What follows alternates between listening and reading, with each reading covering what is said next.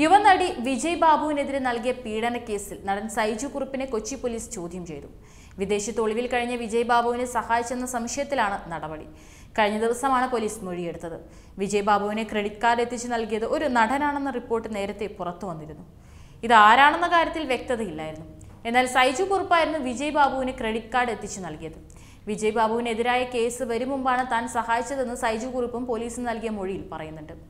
വിജയ് ബാബുവിനെതിരെയുള്ള ബലാത്സംഗ പരാതിയെക്കുറിച്ച് അറിഞ്ഞില്ല. ദുബായിലേക്ക് പോയപ്പോൾ ക്രെഡിറ്റ് കാർഡ് വിജയ് ബാബുവിന് കൊടുക്കണമെന്ന കുടുംബം അറിയിച്ചു.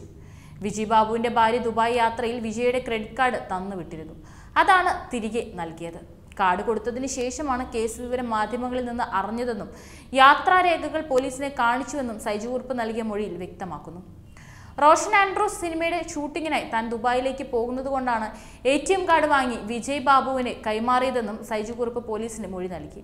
അതേസമയം കേസിൽ വിജയ് ബാബുവിനെ വീണ്ടും പോലീസ് ചോദ്യം ചെയ്തു. നേരത്തെ വിജയ് ബാബു നാട്ടിലെത്തിയ ശേഷം 2 തവണ പോലീസ് ചോദ്യം ചെയ്തിരുന്നു.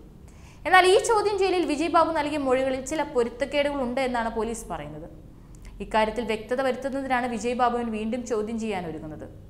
നടിയുമായുള്ള ബന്ധം ഉഭയകക്ഷി സമ്മതപ്രകാരമുള്ളതാണെന്ന നിലപാട് ആവർത്തിക്കുമ്പോഴും നടിയെ ഉപദ്രവിച്ചതിനുള്ള തെളിവുകൾ നിരത്തിയാണ് പോലീസ് ചോദ്യം ചെയ്തത്. ഏപ്രിൽ 22-നാണ് നടി വിജയ് ബാബുവിനെതിരെ പരാതി നൽകിയത്. ഏപ്രിൽ 24-ന് വിജയ് ബാബു രാജ്യം വിട്ടിരുന്നു. ആദ്യം ഗോവയിലേക്കും അവിടെ നിന്ന് ബംഗളൂരു വഴി ദുബായിലേക്കുമാണ് വിജയ് ബാബു കടന്നു കളഞ്ഞത്. കൂടുതൽ വാർത്തകൾ ലഭിക്കുവാനായി ഈ ചാനൽ സബ്സ്ക്രൈബ് ചെയ്ത് ഫോളോ ചെയ്യുക.